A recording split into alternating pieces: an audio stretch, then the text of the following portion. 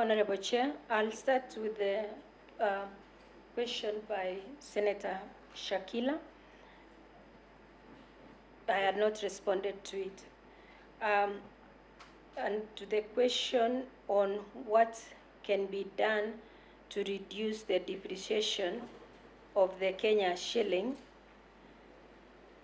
I had alluded to what needs to be done earlier, which is either short term is we need to have a vibrant and functioning interbank market so that there can be free flow of forex.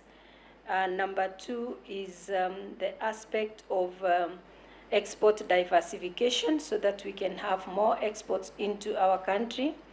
Number three will be if we can be able to create buffers both on our forex exchange, even on our food security, because you realize that most of the imports we've been doing are actually food-related items. So if we can have the relevant interventions as a country so that we do not import a lot of food items, then we can be able to manage the depreciation of the Kenya shilling, because then we'll not be demanding so much foreign currency out of the country to purchase food items. The other thing, of course, is to ensure that we have stability, and that is the role of central bank, to ensure that there is stability in the forex market. And stability in the forex market does not imply that central bank will be targeting a specific rate, but it implies that you are ensuring that the market, there is no volatility, that there is stability, and so the interest rate will be managed and will not depreciate so much. To the second question from Senator Shakila is what can be done. It's still on the exchange rate, because right now there is huge difference between what is being quoted at the central bank, according to the Honorable Senator, and what clients are getting possibly in the commercial banks.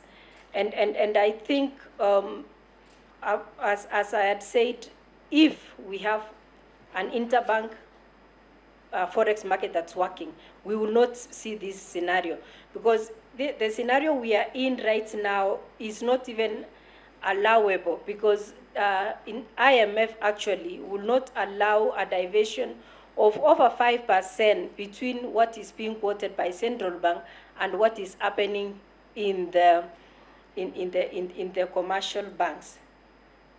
And so for us to ensure that the Kenya shilling is appreciating, I will still go back to the reasons that I have given above on the first question. To the question from Honorable Benjamin Lakatu, who is the Vice Chair of the Finance Committee, on the status of the monetary union within the East African community. I had the privilege to work as the Principal Secretary of EAC. And according to the Monetary Union Protocol, the East African community is supposed to be having a single currency by the year 2024. This is because the Monetary Union Protocol was signed, I think it was in 2013, and so it was a 10-year period.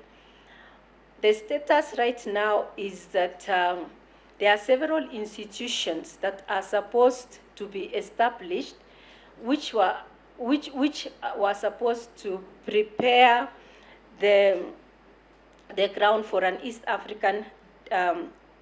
African Central Bank. And one of these institutions, we are supposed to have an institution that will look at the statistics, another one on surveillance, and more importantly, the East African Monetary Institute.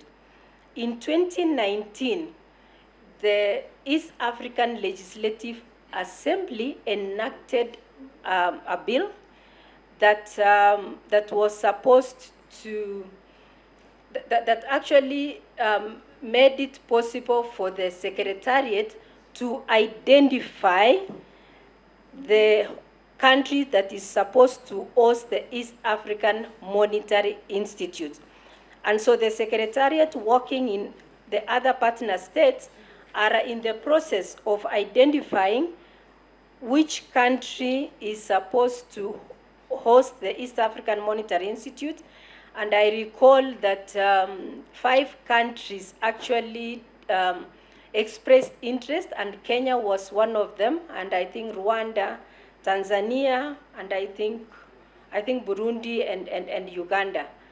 And so the process of identifying the host country is in place, and we hope that possibly, even if we are behind schedule, that one time we shall have a single currency within the East African community.